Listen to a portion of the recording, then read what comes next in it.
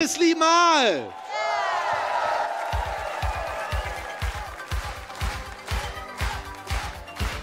Hello!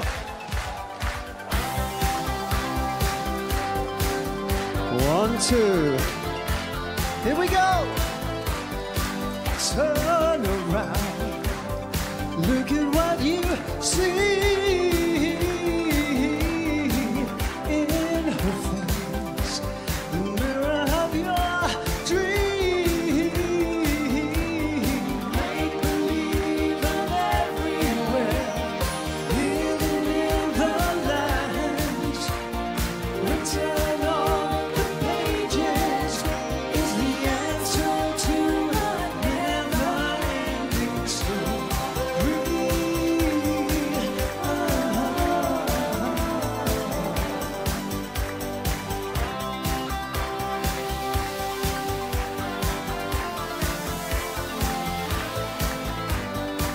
Reach the stars, fly your fantasy.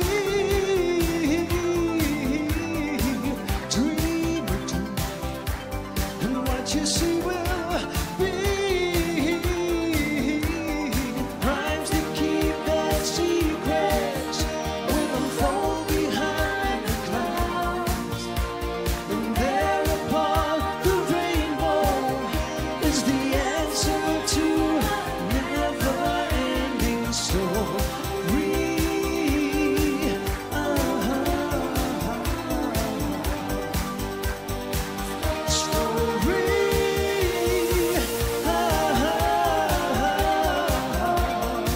Let's sway, come on. Beautiful. The same direction, please. Now hands together. With me. Sehr gut.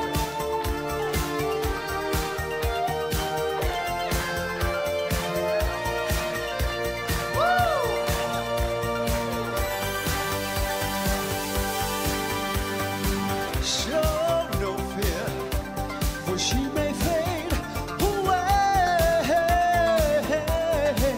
In your hands, the birth of a new day.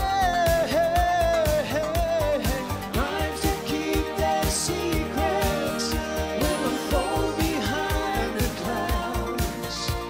And there upon the rainbow is the answer to a never-ending story.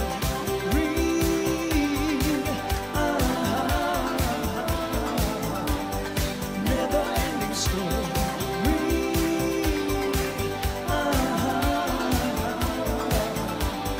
Never-ending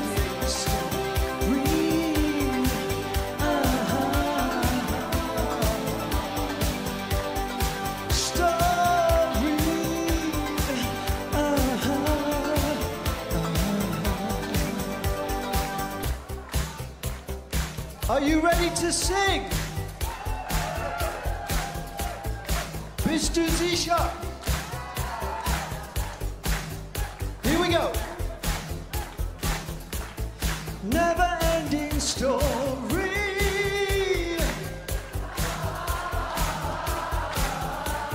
Never-ending story.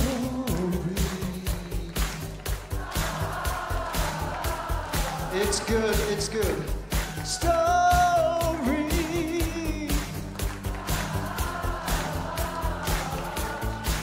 It's a never-ending story. It's a never, no, no, never. It's a never-ending story. Yes.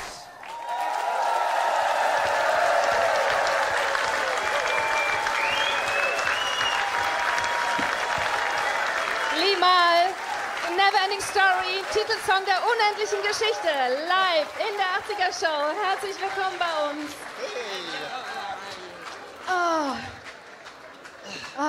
Limahl, jetzt bin ich aufgeregt. Hennes war vorhin, war Howard Jones aufgeregt, jetzt bin ich aufgeregt. Ich bin ja bei dir. Als ich 13 war, hing dein Poster neben Pierre Corso über meinem Bett und ich war damals mit 13 sehr verknallt in dich, deshalb bin ich jetzt ein bisschen unruhig. Aber ich höre Merkt man gar nicht. Nee, ne, gar nicht. Ich höre das Lied nicht nur immer noch sehr gern, den Film. Den schaue ich auch heute noch mit meiner inzwischen 9-jährigen Tochter gerne an. Die unendliche Geschichte, was für ein Film. Die teuerste deutsche Filmproduktion zu der Zeit. Und bis heute sind vor allem natürlich diese fantastischen Figuren bekannt, wie zum Beispiel der Felsenbeißer, einige sagen auch Steinbeißer dazu, die Rennschnecke sehen wir hier und natürlich der Glücksdrache Fuchur. Und es waren 25 Leute notwendig, um diese Figur, um den Glücksdrache Fuchur zu bewegen. Kannst du heute gar nicht mehr machen, ne? Da ist das Budget hin. Dann nehmen wir nur den Drachen. Limahl, wie kam es eigentlich dazu? Es ist ja ein deutscher Film. Wie kam es dazu, dass du als Engländer den Titelsong dazu beigetragen hast? The band, my band, were on the front cover Meine of Band war auf dem this magazine, Titelblatt, famous magazine, dem Bravo, Frontcover dieses Bravo, berühmten with a Magazins circulation Bravo, of 1 nicht? million Mit einer every Auflage week. von 1 We Million were the front cover. jede Woche und So I wir think vorne the drauf. producers of the Also die film and Produzenten, denke ich, the record company, und they put the die corporate Plattenfirma, marketing brains together. die and haben they said, ihre "It's a teenage Vertriebs- film." und Marketinggehirne zusammengetan und haben gesagt, der ist auch ein Teenager, das ist ein Teenager-Magazin. So war das wohl. But I had to audition with the producer Giorgio Moroder. Ich musste mit I Giorgio was Moroder reden erst. Very young Nicht myself. beraten. Ich war sehr, sehr jung Wie alt warst du damals. damals? I parted the night before we sang the. I was 23. 23 war ich damals. 23. And the night before we Und recorded the song, I was Am partying. Abend vor I der was Aufnahme drinking. große Party, and I was schwer tired. geschluckt, ich war müde und Thankfully, it worked.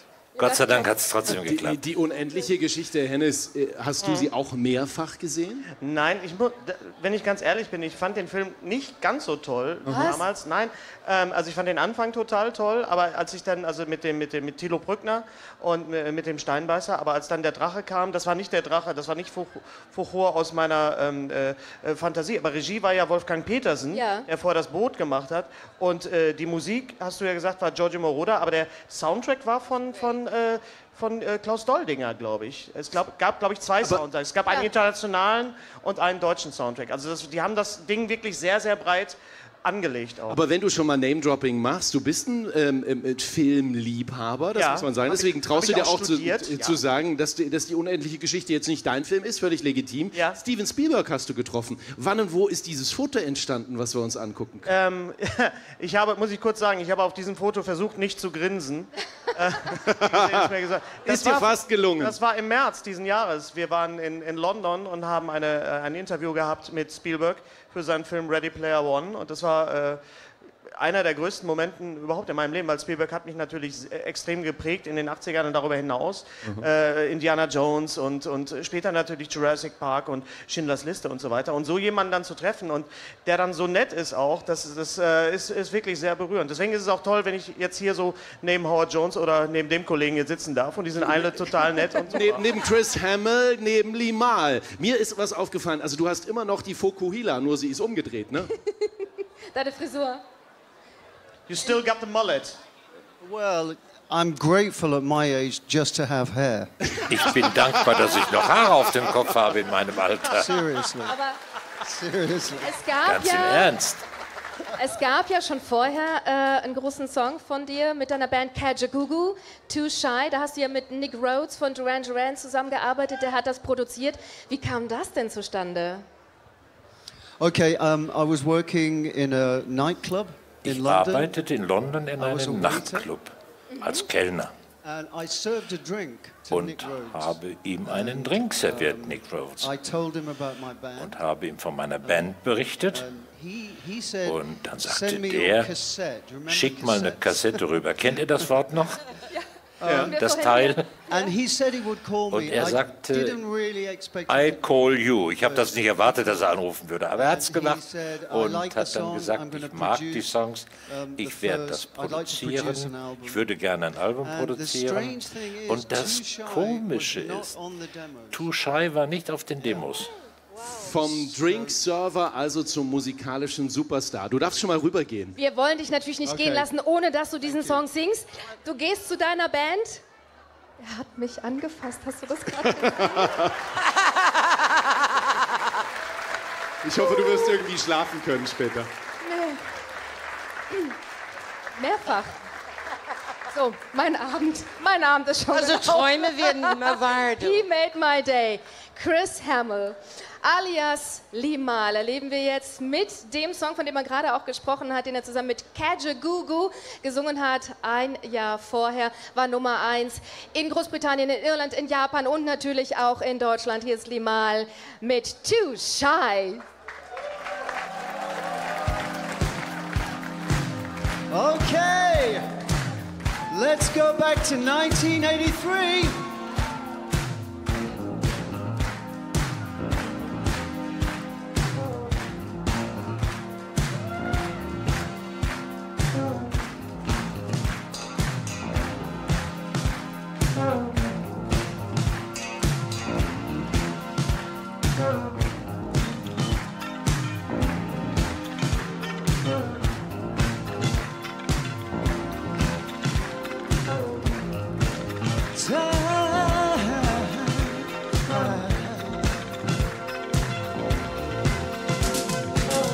Turning tired or short of breath, don't even try. Try a little harder. Something's wrong and you're naive. You must be strong. Baby, try. Hey girl, move a little closer. 'Cause you're too shy, shy. Hush, hush, I do I.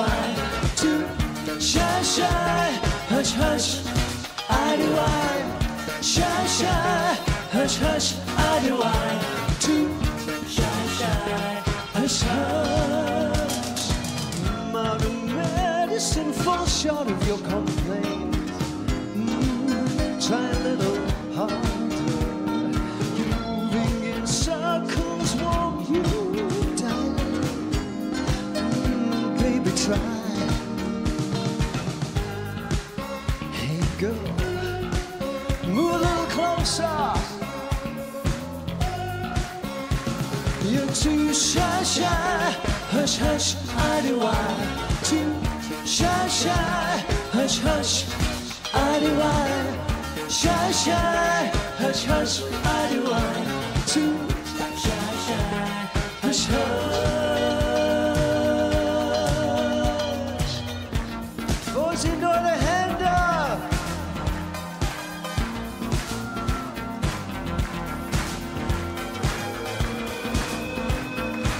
Okay, international lyrics.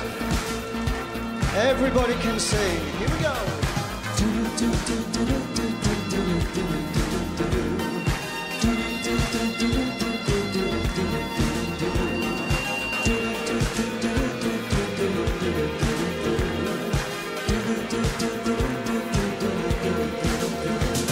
You're too shy, shy. Hush, hush, I do I. Too shy, shy. Hush, hush, I do I. Shy, shy. Hush, hush, I do I. Too shy, shy. Hush, hush. Too shy, shy. Hush, hush, I do I. Shy, shy. Hush, hush, I do I. Too shy, shy. Hush, hush, hush. Too shy. Dankeschön. Vielen Dank. Tschüss. Herrlich. Er bleibt. Er bleibt noch. Ja. Limahl, live gesungen. Too shy. Nee, der ist überhaupt nicht schüchtern. Ah. Ja, da ist er. Da ist Das Wettobjekt. der Zauberwürfel, unser Wettobjekt. Ich weiß nicht, ob Sie sich erinnern. Zu Beginn der Show haben Marco und ich ja gewagt, eine Wette aufzustellen.